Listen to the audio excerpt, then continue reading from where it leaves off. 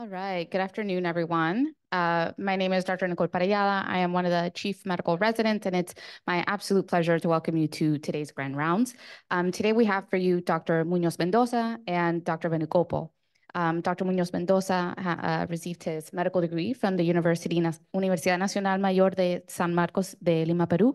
He completed internal medicine residency at Albert Einstein Medical Center in Philadelphia and fellowship in nephrology at Stanford University in Palo Alto, California. After completing fellowship, he joined the faculty at the University of Miami, Katz Family Division of Nephrology and Hypertension in 2011. Dr. Munoz Mendoza is currently an associate professor of clinical medicine.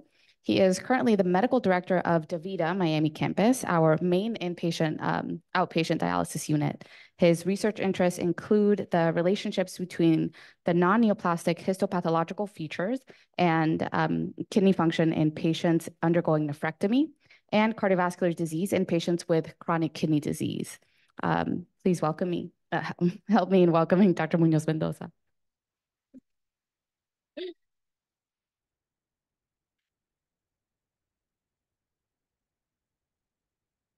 Thank you very much for kind introduction. I'm going to talk today about updates in nephrology. I have no disclosures. And these are the objectives of my presentation. We'll first try to evaluate the effects of SGLT2 inhibitors in patients with CKD. Specifically, I will review the EMPA-Kidney study. I will also review the role of GLP-1 receptor agonists in patients with diabetic kidney disease. And finally, I'll review the role of thiazide diuretics on the management of hypertension in advanced CKD. In terms of the SGLT2 inhibitors and renal outcomes, this is the study I'm going to review, the study of the heart and kidney protection with empagliflozin. This study includes close to 7,000 patients with or without diabetes and with an eGFR in between 20 to 45, regardless of the level of albuminuria, or an eGFR in between 45 to 90 with an urine albumin to creatinine ratio greater than 200 milligrams per gram. This study excluded patients with type 1 diabetes, ESRD or kidney transplantation, and history of ADPKD. They randomized to either empagliflozin 10 milligrams once daily compared to placebo. This trial was stopped early for efficacy at a median follow-up of 2 years. These are the baseline characteristics of this study. Close to 50% were diabetics, and a quarter of the patients had cardiovascular disease. The mean eGFR was 37 mL per minute, and a third of the patients had a GFR less than 30 mL per minute. The median urine albumin to creatinine ratio was around 330, and the around 20% of patients had a urine albumin to creatinine ratio less than 30. Majority of the patients were on ACE inhibitors or ARBs, and these were well distributed across both groups in the empagliflozin or placebo group. These are the primary outcome in this study. It's the progression of kidney disease or death from cardiovascular causes. You'll see here on the figure that the hazard ratio favored empagliflozin compared to placebo, and the hazard ratio was 0.72. 432 patients developed an event, which corresponds to 13% in the empagliflozin group here in orange, compared to 558, which corresponds to 17% in the placebo group. This translates into a relative risk reduction of 28%, an absolute risk reduction of 3.6%, and a number necessary to treat of 28 patients to save an event. When we looked at the secondary outcome, in this case, progression of kidney disease, the results were very similar. You'll see here that the hazard ratio was 0.71, favoring empagliflozin compared to placebo. If we looked at the primary outcome in key pre-specified subgroups of patients, we'll see here that results were favoring empagliflozin in patients with diabetes or without diabetes. Of course, it was stronger in patients with diabetes, but it still was significantly in patients without diabetes. It was better with empagliflozin according to different categories of eGFR. You'll see here in between less than 30, 30 to 45, or more than 45. They all favor empagliflozin. And in this particular group, in group of urine albumin to creatinine ratio, you'll see here the ones who have more than 300 milligrams per gram, the results strongly favor empagliflozin. But in the other two categories, when you have a UACR less than 30 or in between 30 to 60, the results were not statistically significant. When we looked at the change from baseline in the eGFR, you'll see here in orange that originally the GFR declined a little bit in the empagliflozin group, but overall, the slope was a slower decline over time compared to placebo. In the empagliflozin group was in orange, you have 1.37 mLs per minute per year compared to placebo that was minus 275 mLs per minute per year with an estimated treatment difference of 137 mLs per minute per year favoring empagliflozin. Now, these are safe drugs that have been used for many years now. And you see here, there was some side effects that we had to be aware of, and they were present equally in both groups and in less than 4% of patients. You have here UTIs, hyperkalemia, AKIs, bone fractures, severe hypoglycemia. One that was different in the empagliflozin group was the presence of ketoacidosis. 6 patients had ketoacidosis in the empagliflozin group compared to 1 in placebo, and that was statistically significant different, although in numbers, it wasn't that high of a number. These are the prior studies in SGLT2 inhibitors and renal outcomes that have been published in the literature. The prior study, Credence study, only included patients with type 2 diabetes, and the DAPA-CKD included patients with or without diabetes, like in the present study, but with a higher cutoff for GFR. In this case, was 25 to 75, and UACR of 200 to 5,000. In the Credence study, the hazard ratio favoring canagliflozin was 0.70, and the statistically significant. And similarly, in the DAPA-CKD, the hazard ratio was 0.61 favoring dapagliflozin compared to placebo. So very consistent results across the different drugs from the same category. Now, just to contrast this to the prior drugs that we've been using for many years now, I want to show you the results of the renal study and the IDNT study.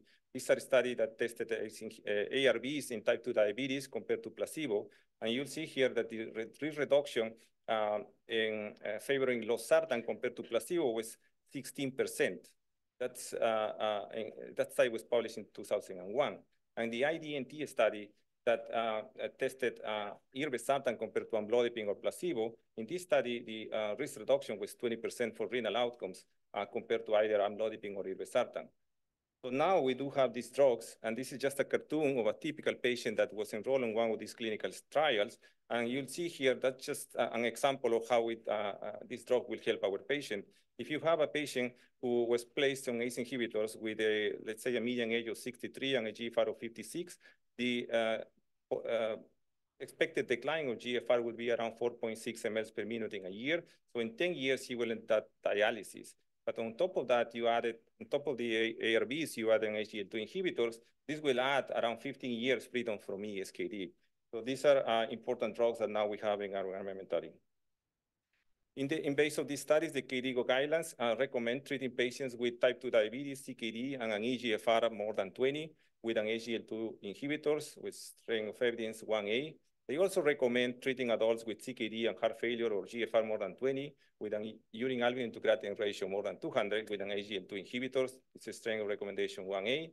And they suggest less strong recommendation, treating adults with an eGFR more than 20 to 45 with a urine albumin to creatinine ratio less than 200 with an SGLT2 inhibitor, strength of recommendation 2B. These are actually from the public review draft that was published in July, and soon they're going to come the final recommendations. The GLP-1 receptor agonist in diabetic kidney disease, that's the second part of the presentation. It's important to mention that the cardiovascular benefits of GLP-1 are well established in patients with type 2 diabetes and elevated atherosclerotic cardiovascular risk, including patients with diabetic kidney disease. And that's been shown consistently in different studies. This is just a meta-analysis showing the GLP-1 for prevention of MACE. And you'll see here the hazard ratio 0.86 favoring GLP-1 compared to placebo in this meta-analysis published in 2021. Now, these are studies, cardiovascular outcomes in patients with type 2 diabetes. Now, some of the secondary outcomes in these studies looked at renal outcomes. And this is the meta-analysis evaluating the composite kidney outcome, including macroalbuminuria. And again, you'll see a clear benefit of GLP-1 with a hazard ratio of 0.79 favoring GLP-1 compared to placebo. Now, when we exclude the macroalbuminuria as part of the composite kidney outcome, and we looked only worsening of kidney function, So there's a trend now to improvement outcomes with a hazard ratio of 0.86, but the results were not statistically significant anymore. Now remember, these are patients who are from the general population with diabetes, but many of those, they don't have kidney disease, or they do have just early kidney disease. So the most prominent risk at this moment is usually albuminuria. So what we have now, exploratory or post-hoc analysis evaluating renal outcomes in these patients. I'm just going to review a couple of these studies, and I'm going to mention one of the latest studies that has published results. This is a post-hoc analysis of the SUSTAIN-6 and PIONEER-6 trials that evaluated semaglutide versus placebo. This is a pool analysis of more than 6,000 patients. The SUSTAIN-6 evaluated once weekly subcutaneous semaglutide, and the PIONEER-6 evaluated once daily oral semaglutide compared to placebo in both studies. The outcomes was annual change in GFR. This study included patients with a mean eGFR of 75, but they did have some patients with an eGFR in between 30 to 60, in this case, 24%. And 60% of the patients had an UACR less than 30. So usually early stages of CKD or not CKD. And this is the main results of this post-hoc analysis. You'll see here that the eGFR on the left kind of stabilized, didn't really decline in patients that were taking semaglutide, but you'll see a clear decline in patients who were using insulin. And in the right, you'll have the bar graphs that show an estimated treatment difference in between semaglutide compared to placebo of 1.06 mL per minute per year, which was statistically significant.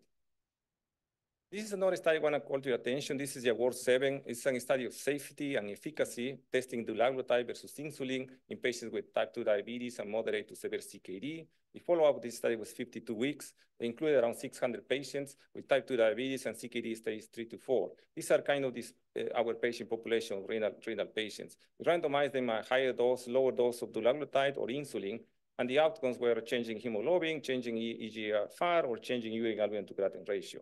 This study has the mean GFR of these patients was around 38 with lower GFR, and close to 50% had a UACR more than 300. So they did have diabetic kidney disease. And these are the results. You'll see here in green, the insulin declined significantly in patients who were in insulin, and as opposed to in the other two groups of dulaglutide, higher or lower dose, the GFR declined less compared to insulin. And these graphs on the right, you'll see here either dose of dulaglutide kind of stabilize the GFR, and you'll see a significant drop in GFR in patients with diabetes at 26 weeks and 52 weeks in patients randomized to insulin. This is an exploratory analysis. We can't really conclude, but this is a hypothesis generating of the Award 7 study, and they evaluated a composite kidney outcome by treatment group. In this case, the composite outcome was for more than 40% decline in eGFR or ESKD or death due to kidney disease. You'll see here the events happen in 10.8% of patients in the insulin group compared to only 5.2% in the patients in the high-dose dulaglutide, with a hazard ratio in this case of 0.45.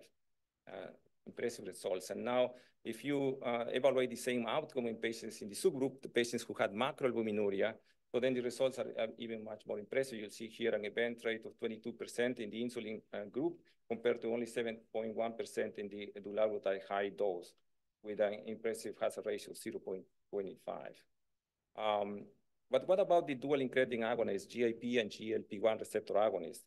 Well, we do have some post-hoc analysis in this group of drugs as well, and I'm going to show you just one, the tirzepatide versus insulin glargine on kidney outcomes in type 2 diabetes. This is a post-hoc analysis of the SURPASS-4 trial. This SURPASS-4 trial is a randomized open-label parallel group phase 3 study that included around 3,000 patients with type 2 diabetes, BMI more than 25 and established cardiovascular or high risk of cardiovascular events.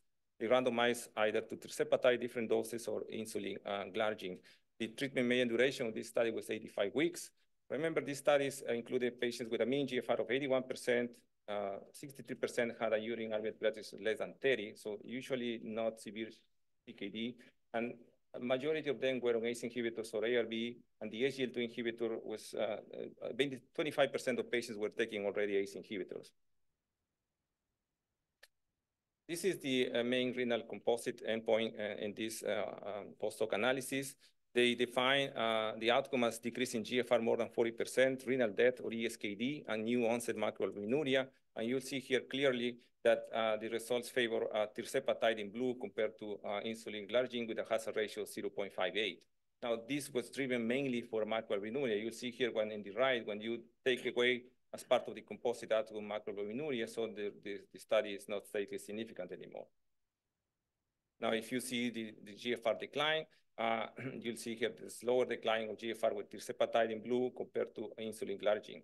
And if you see change in urine albumin to creatinine ratio, very much there was no change in tirzepatide in the UACR, but increasing over time in patients on insulin. So what about the studies on GLP-1 to reduce heart kidney outcomes such as eGFR decline, progression of ESKD, or death from kidney causes in patients with CKD? So we do have one study that the results were actually announced yesterday. This is a kidney outcome trial with once-weekly semaglutide in people with type 2 diabetes and chronic kidney disease. This is actually similar renal outcome trial in patients with kidney disease and diabetes. And this is kind of the summary of the study. This study enrolled patients with type 2 diabetes with an eGFR in between 50 to 75 and a urine albumin to creatinine ratio in between 300 to 5,000, or an eGFR in between 25 to 50 and a UACR in between 100 to 5,000. The composite primary endpoint this time was time to first occurrence of kidney failure, which was defined as GFR less than 15, or the initiation of renal replacement therapy, persistent decline in GFR more than 50%, or death from kidney or cardiovascular causes. So these are similar outcomes to the ones that were reported in the SGLT2 inhibitor trial. And they randomized to either placebo versus semaglutide. They started with 0.25 and then went up to 1 milligram once weekly. The baseline characteristics of this study were already reported, and 68% were a high risk for progression of CKD, and the median eGFR was 47 mL per minute, and the median UACR was 568 milligrams per gram. Remember, they include patients with type 2. The mean age was around 66 years, and the mean diabetic duration was 17.4 years, so long-standing diabetes. The mean hemoglobin A1C was 7.8. And 15.5% of these patients were receiving an SGLT2 inhibitor already. This study in October 10 was stopped early for efficacy based on a recommendation of the Independent Data Monitoring Committee. And yesterday, the company actually announced in a press release that semaglutide 1 milligram demonstrated 24% reduction in the risk of kidney disease-related events in people with type 2 diabetic and chronic kidney disease in the FLOW trial. So unfortunately, we don't have the study yet. It hasn't been published in large, but these are encouraging data for our patients. Finally, I will switch gears and I'll talk about thiazide diuretics in the management of hypertension in patients with advanced CKD. Remember that the prevailing dogma is that thiazide diuretics are ineffective in CKD, specifically when the GFR falls below 30. And that's what's been commonly taught in our medical schools. The clortalidone, and this is a trial that tried to kind of change that belief. The clortalidone in chronic kidney disease trial, the CLIC trial, enrolled patients, 160 patients. This is a hypertensive trial. This is not with big numbers like I show in the other studies that I mentioned previously. And they evaluated that this is a 12-week double-blind randomized controlled trial testing clortalidone compared to placebo in patients with advanced CKD and purely controlled hypertension. So this is the inclusion criteria: eGFR in between 15 to 30, uncontrolled hypertension defined as a 24-hour ambulatory blood pressure measurement more than 130 or more than 80, and treatment with an ACE inhibitor, ARB, or beta blocker. The exclusion criteria: 24-hour ambulatory blood pressure measurements more than 160 or over 100, and history, stroke, or MI, hospitalization for heart failure in the last 3 months before enrolling. High dose furosemide more than 200 milligrams per day, or use of thiazide or thiazide-like diuretics in the last 12 weeks. This is how they the study design. They randomized to clortalidone versus placebo. They started with a low dose, 12.5 milligrams, and every 4 weeks they titrated up according to the blood pressure levels, and they went up to 50 milligrams. But the mean dose that they needed to achieve blood pressure control at 12 weeks was 23.1 milligrams in the clortalidone group, and 37.2 in the placebo group. So the primary outcome of the study, there was a change in 24-hour ambulatory systolic blood pressure from baseline to 12 weeks, and the secondary outcome was change from baseline to 12 weeks in urine albumin to creatinine ratio. These are the baseline characteristics. 66 years in average, 40% were Black patients. Diabetes mellitus was present in 74% in the clothallion group and 77% in the placebo group. 3.4 number of antihypertensive drugs in each group. Similarly, almost 60% were in loop diuretics, and it was in both groups. The eGFR mean was 23.5, and the clothallion versus 22.8 in the placebo group, and the median UACR was around 800 milligrams per gram. More than 60% had an UACR more than 300. And the median urinary sodium excretion measured in 24-hour urine was around 100 millimoles, which means that this patient was really on low salt diet. These are the main results. In the left, you'll see the 24-hour ambulatory blood pressure. In the placebo group, there was only a decline of 0.5, and the clothallion group was a decline of 11 millimeters of mercury, with a mean difference of 10.5 millimeters of mercury in red, favoring clothallion compared to placebo. In terms of seated systolic blood pressure, the clothallion group had a 12.6 millimeters of mercury reduction in blood pressure, and a difference compared to placebo of 15.1 millimeters of mercury, both statistically significant. Now, if we follow how this happened over time, you'll see here that the effect of clothallion was noticed already at 4 weeks, and this persisted at 12 weeks, and actually even after discontinuation of the drugs at 14 weeks. When we looked at the UACR, you'll see here that there was an effect of clothallion in reduction of albuminuria that started at 4 weeks, and at 12 weeks, there was a 50% decline in UACR compared to in clothallion group compared to placebo. And there are side effects that we had to be aware of this, mostly electrolyte abnormality, hypomagnesemia, hypercalcemia, hyperglycemia, hyperuricemia. All of these were more prominent in patients taking thiazide, so these are drugs that we had to use with cautious, and mostly the AKI. There was a significant amount of patients who developed AKI, but when they looked at more carefully, the patients who developed AKI was actually those who were already on loop diuretics, much higher presence of AKI in patients who were on loop diuretics compared to the ones who were not on loop diuretics. So in summary, this trial, in patients with CKD stage 4 and poorly controlled hypertension, a mean number of 3.4 antihypertensive drugs, clothallion reduces systolic blood pressure about 10 millimeters of mercury within 4 weeks, which persists at 12 weeks. There is a reduction in ERCR by 50% that suggested kidney protection, and the episode of AKI are more likely in patients on loop diuretics. Thank you very much.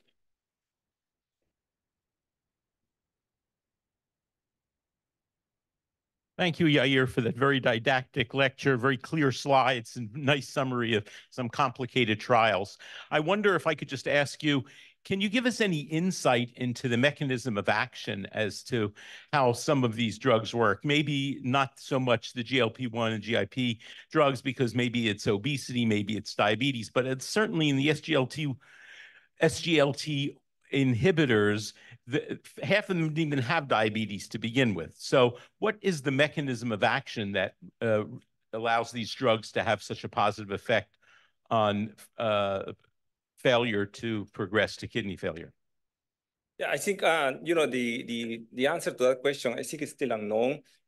In terms of the GFR, specifically the GFR protection, we think this is related to in some way to the feedback mechanism of the tubuloglomerular feedback. But the cardiovascular results, I think, is still out for debate. We still don't have a clear idea what it is. Okay. Well, thank you very much. Appreciate it.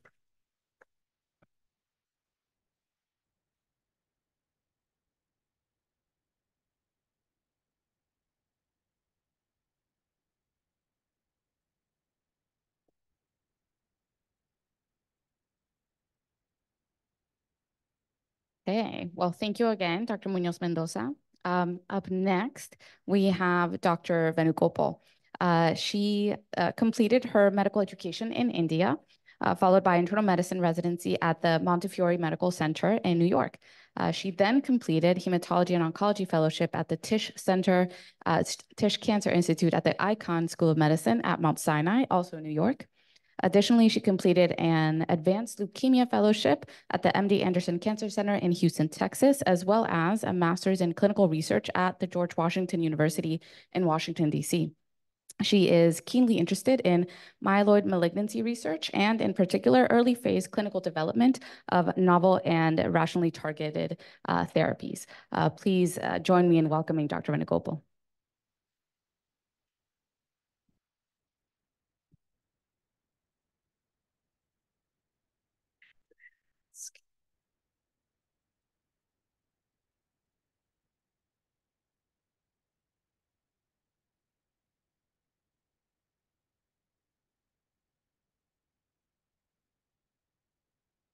Hi, thank you for the kind introduction. My talk is divided into 3 aspects: to outline the evolution of clonal cytopenia of undetermined significance, aka CCUS, to MDS, and to classify MDS to appropriate prognostic subgroups for risk-adapted treatment, and to determine the most appropriate treatment strategy based on risk stratification.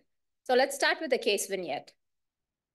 So Mr. J initially presented with incidental thrombocytopenia in 2006 when he was in his 60s. So at that time, his platelet count was 102, and he was serially followed. And in 2008, his platelet count was found to be 96, at which time he was referred to a hematologist. There were no pertinent positive history or findings. And in 2009, the hematologist decided to do a bone marrow biopsy, and the bone marrow biopsy showed a mildly increased cellularity. There was no dysplasia noted, and the blast count was 0%. Patient had a normal karyotype, and there were no mutations. So what does he have?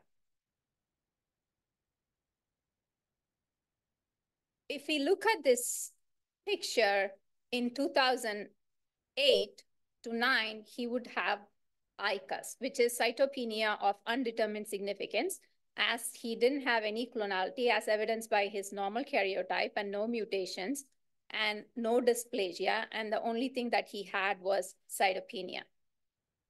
So in 2017, when he was serially followed, his platelet count dropped to 80, at which time he underwent a second bone marrow biopsy, at which time the cellularity was 22%.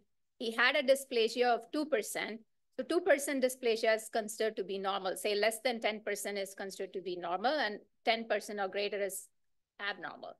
And his blast count was 0%, and he had a normal karyotype. His mutations included ASXL1 with a variant allele frequency of 20%, SRSF2 at 22%, and EZH2 32%.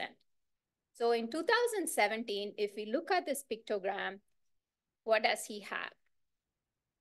He has CCUS, or clonal cytopenia, which shows that he has clonality and cytopenia. He doesn't have dysplasia. As we can see, this triangle shows the incremental risk of progression in general population to MDS with regards to ICUS, clonal hematopoiesis, and CCUS. Now that we know this patient has CCUS, now we have to know what risk he has, whether this is low risk or high risk. So this is a study that was done by our Italian colleagues in 2017, where they looked at 600 plus patients with cytopenias, with and without mutations, to evaluate the predictive risk of somatic mutations and evolution of myeloid neoplasm. The figure A shows the cumulative probability of evolution of a myeloid neoplasm in all patients. The figure B shows this is in terms of number of mutations, so the cumulative probability of evolution of a myeloid neoplasm in patients with respect to the number of mutations. As we can see, the risk of evolution to a myeloid neoplasm progress is directly proportional to the number of mutations. And the figure C shows the cumulative probability of evolution in patients with and without somatic mutations, meaning, so without somatic mutations, that is ICUS, idiopathic cytopenia of undetermined significance, as shown by the blue line. And the red line is CCUS, which is clonal cytopenia of undetermined significance, which includes the mutations. Now that they found out the CCUS folks have a higher risk of evolution to a myeloid neoplasm, they wanted to look at patients who are at lower risk of developing a myeloid, among the subgroup of patients with CCUS who are at a lower risk of developing a myeloid neoplasm as opposed to a higher risk. So what they did find was patients who had 2 or more mutations and VAF greater than 8.7%, or mutations in the spliceosome complex, or co-mutation patterns involving the TET2, ASXL1, or DNMT3A, and mutations such as RUNX1, EZH2, etc., are at a higher risk of CCUS. So after they found this out, they wanted to see what is the cumulative probability of evolution with respect to the mutation pattern. So the green line represents the high-risk CCUS. As you can see, the risk of evolution to a myeloid neoplasm is higher with a high-risk CCUS, and the middle one, which is shown by the red, is the low-risk CCUS, and the blue one, which is flatline, is the ICUS, which means it's just an idiopathic cytopenia without clonality. Now, if we go back to our patient, what would you call our patient as? So they have 3 mutations, and their VAF is greater than 10%, and they have these mutation in the ASXL1, SRSF2, which is a spliceosome complex, and EZH2. What would you call our patient?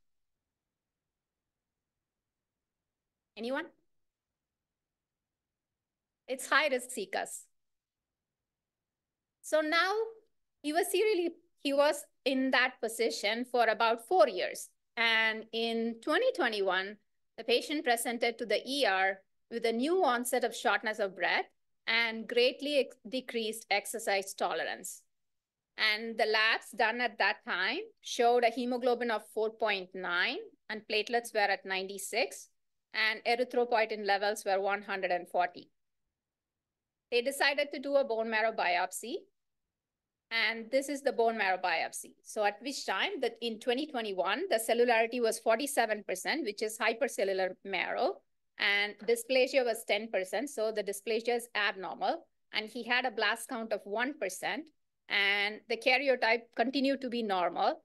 And for the mutation profile, in addition to the previous mutations, 3 mutations he had, he also gained another one, which is SF3B1 at a VAF of 65%. The figure shows, this is a cross-section of the bone marrow biopsy, and this picture shows the iron-laden mitochondria of the erythroblast. This is a ring sideroblast with Prussian blue staining, and the iron-laden mitochondria is shown as the perinuclear rings, blue rings here. So pathologists confirm the diagnosis as MDS.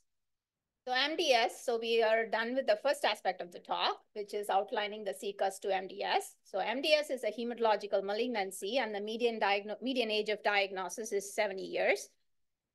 I like to categorize, we like to categorize MDS into lower and higher risk disease based on the risk of leukemic transformation and overall survival.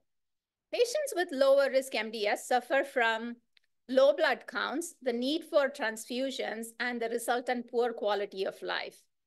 Higher risk MDS, higher risk MDS is associated with increased risk of transformation to AML and decreased overall survival. When we manage patients with MDS, we use a risk-adapted approach, which is dichotomous, because the lower risk patients live longer. So we aim to ameliorate the cytopenias, and higher risk MDS patients are at risk of AML. So we want to prevent AML transformation. I like to consider MDS risk stratification to Laplace demon, because we essentially plug the variables into the risk stratification, and the risk stratification kind of spits out the leukemia-free survival, overall survival, and the risk of AML transformation. So we have 2 risk stratifications. One is IPSS-R, or Revised International Prognostic Score System, which was piloted in 2012. And the other one is Molecular International Prognostic Score System, or IPSS-M, which was piloted in 2022.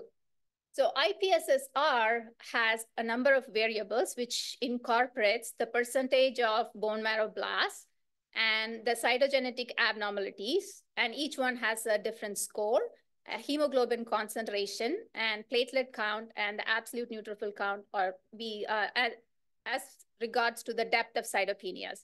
So based on these score, they are categorized into very low, intermediate, high, and very high risk based on the depending on their risk of transformation to AML.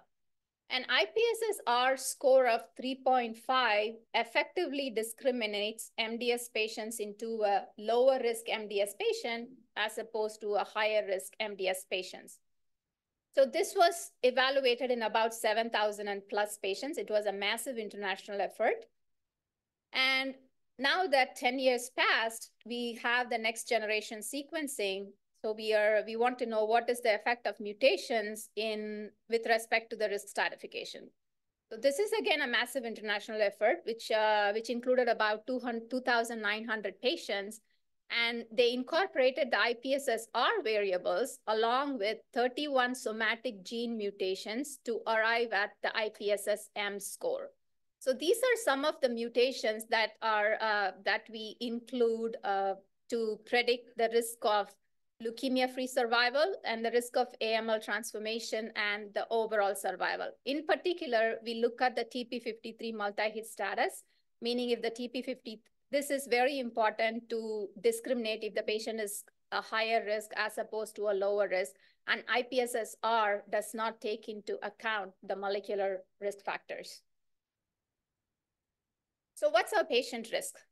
So this is the website. They have an iPhone app too. So we kind of like to do it in the clinic along with the patient, plugging in the variables and to see and ask them, do you want to know what is your median overall survival? And if they say yes, and we do this exercise. So our patient, according to the IPSS-R score, he is a low risk MDS patient. If I plug all his mutations, especially his 4 mutations, into the IPSS-M score, it is high-risk MDS. So when in the study with the IPSS-M, what they did was when they re-stratified patients from the IPSS-R subgroup, about 46% of the patients from IPSS-R were re-stratified by the IPSS-M, in which about 75% of the patients were upgraded to a higher risk score, as shown by the figure below, and about 25% of the patients were downgraded to a lower risk score. So for context, especially with relation to treatment, we always use the IPSS-R score to determine if the patient needs treatment for a lower risk or if they need treatment for a higher risk MDS. That's mainly because next generation sequencing is not widely available in most centers. I must clarify, community centers. So this is a simple flow chart which shows a risk-adapted treatment strategy for MDS. I'm going to talk about lower risk MDS in a minute. And for higher risk MDS, hypomethylating agents, namely azacitidine or decitabine, remains the treatment of choice. And with regards to targeted therapy, ivosidenib, an inhibitor of IDH1 mutant enzyme, is approved in IDH1 mutated MDS in patients who are relapsed or refractory to hypomethylating agents. So coming to lower risk MDS, patients can present with anemia or thrombocytopenia or neutropenia. For thrombocytopenia and neutropenia, we do not have effective therapies in MDS. We just use growth factors as and when needed, or transfusions. Anemia is the most common cytopenia in lower risk MDS. It's often progressive, leading to red blood cell transfusion dependence. When we look at lower risk MDS with anemia, with transfusion-dependent anemia, we kind of divide them into patients with del(5q) cytogenetic abnormality and those who have non-del(5q) cytogenetic abnormality. So lenalidomide is approved in lower risk transfusion-dependent MDS with del(5q) cytogenetic abnormality. In non-del(5q) setting, until August 28th of 2023, erythropoiesis-stimulating agents were first line, and luspatercept was approved in the second line in lower risk transfusion-dependent MDS patients with ringed sideroblasts. On August 28th of 2023, luspatercept was approved in treatment-naive lower risk transfusion-dependent MDS patients. So if we look at this, our patient was diagnosed in 2021, and his erythropoietin level was 140, in which case he would have received erythropoietin, recombinant erythropoietin as a first-line treatment, because from several studies, we know that erythropoietin levels lower than 500 predict a good response to recombinant erythropoietin. So he would have received recombinant erythropoietin. And say, for example, in 2022, if he lost the response, then they would have probably switched him to luspatercept in second-line setting. Now, let's look at the data behind these recommendations. So what is luspatercept? So luspatercept is an erythrocyte maturation agent. It is an activin ligand trap, which acts on the late stages of erythropoiesis to treat ineffective erythropoiesis. So it binds to GDF11, which is a negative regulator of late-stage erythropoiesis, and inhibits TGF-beta signaling. So luspatercept was approved in the second-line setting based on the MEDALIST trial. So MEDALIST trial was a placebo-controlled phase 3 study evaluated in patients who relapsed or refractory or ineligible to erythropoiesis-stimulating agent, and patients with MDS, lower risk MDS with ring sideroblasts were enrolled. And most importantly, these patients did not have a del(5q) cytogenetic abnormality. The cohort was randomized in a 2:1 fashion, and luspatercept was administered every 21 days. So the primary endpoint was red blood cell transfusion independence lasting for 8 weeks or longer during weeks 1 to 24. And the key secondary endpoints were RBC transfusion independence lasting for 12 weeks or longer between weeks 1 to 24 and 1 to 48. And additional secondary endpoints included the erythroid response, which is defined as a reduction in red blood cell transfusion burden for 4 units or more in an 8-week period, or a mean hemoglobin increase for about 1.5 gram per deciliter. So the study enrolled about 229 patients, and baseline characteristics were well balanced between the luspatercept and the placebo arm in terms of red blood cell transfusion burden, pre-transfusion hemoglobin, presence or absence of SF3B1 mutations, and the serum erythropoietin levels. As we can see, luspatercept achieved the primary endpoint with statistical significance. 37.9% of patients treated with luspatercept enjoyed red blood cell transfusion independence lasting for 8 weeks or longer, compared to placebo, which is 13.2%. With regards to the key endpoints, we can see that the responses were durable, because the erythroid response between week 1 to 24 and between week 1 to 48, as we can clearly see that luspatercept treated patients had a higher rate of erythroid response with statistical significance. So this is COMMAND study, which evaluated luspatercept in the first-line setting. So COMMAND study is a global phase 3 open-label randomized trial. It compared the efficacy and safety of luspatercept versus erythropoietin alpha for the treatment of anemia in patients with lower risk MDS and red blood cell transfusion dependence. The key eligibility criteria, as you can see, it's lower risk MDS, non-del(5q) patients, transfusion requirements, but this does not require ring sideroblasts as an eligibility criteria. So these are all comers. And patients were stratified according to the baseline erythropoietin level, baseline RBC transfusion burden, and the ring sideroblast status. The patients were randomized in a 1-to-1 fashion, and the luspatercept dose was started at 1 mg per kg and was titrated up to 1.75 and administered every 21 days.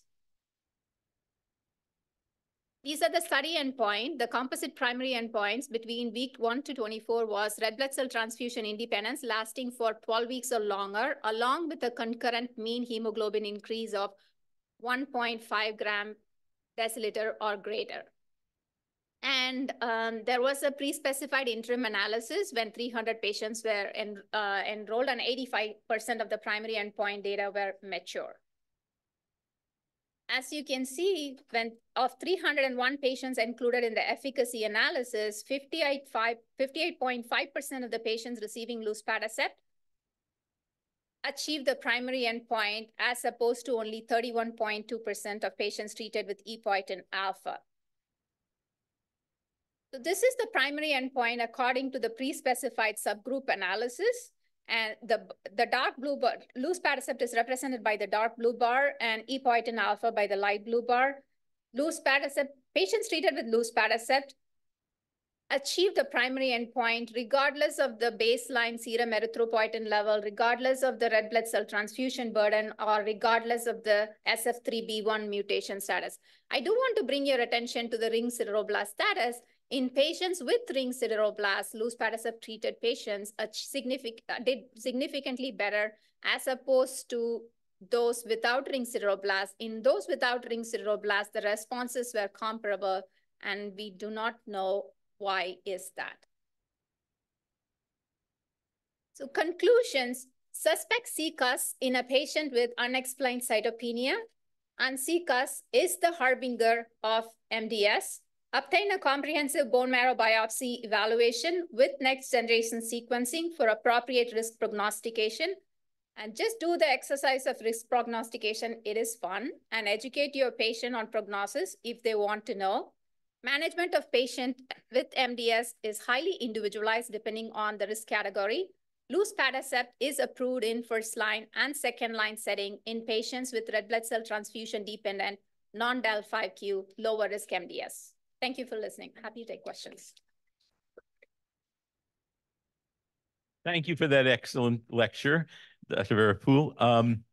I'm grateful there are only 26 letters in the English alphabet, because otherwise I for sure would not have been able to keep up with all the acronyms. But one thing that I'm intrigued about is how you actually practically present your prognostic indicator in the clinic, because I would imagine that you would need to temper whatever the iPhone tells you as to what the prognosis is with what the treatment options are, and then tailor them for a particular individual. I worry, I mean, how do you handle that in an actual patient setting? So I ask my patient if they want to know the prognosis. So if they say yes, then I have an app in my phone. So we plug their numbers, hemoglobin, mutations, and depth of cytopenias, whether it is hemoglobin less than 10, more than 10, or whatever. And then the iPhone actually spits out, the IPSS-M calculator does give us both, which is IPSS-R and IPSS-M. And it shows in a nice curve, it says that, okay, median overall survival is 1 year. I'm just making it up, or whatever. So that's how I tell them, and I say that this is median. You may fall on either side of the curve, and you're in low risk MDS. And if your hemoglobin is say 10, and you're having a good quality of life, if you don't require transfusions, I'm just going to follow. If you need transfusions, then we need to talk about options. Okay, thank you very much. Question in the back, yes.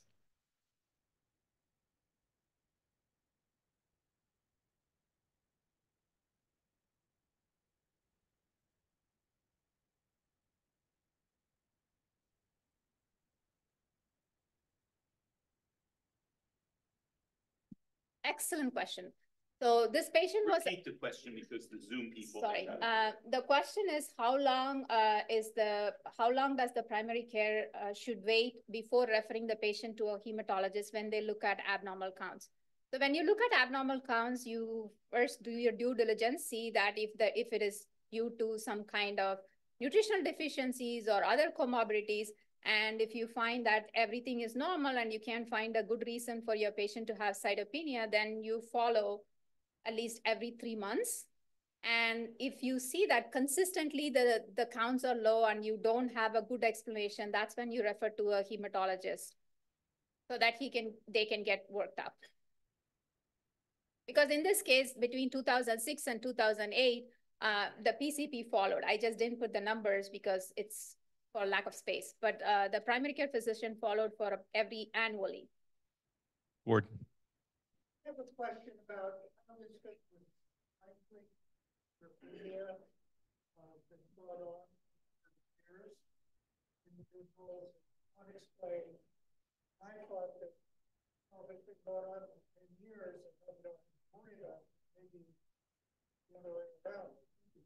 Yes, we don't know because I think there was a study from Boston that they looked at just cytopenias, and they did see that some of these patients had mutations after a period of time. So it's always good to have a patient to be looked at, and if they need a bone marrow biopsy, you can get a bone marrow biopsy and have a baseline. Dr. Contreras.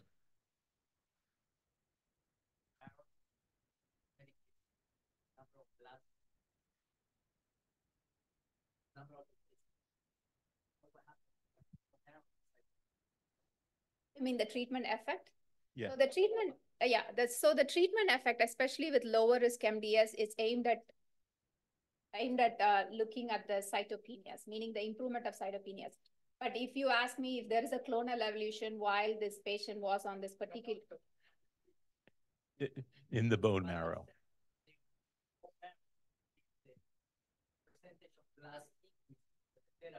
So far, it has not been shown because it's an erythropoiesis maturation agent, and it has not known to affect other counts. It only affects the red blood cell count, and which improves the red blood cell count. Other counts are absolutely normal. But maybe to follow up on that question, did the natural history of this, even with the treatment of the drug, show further increase in the number of different mutations in the bone marrow? It is the natural history of the disease. You're absolutely correct.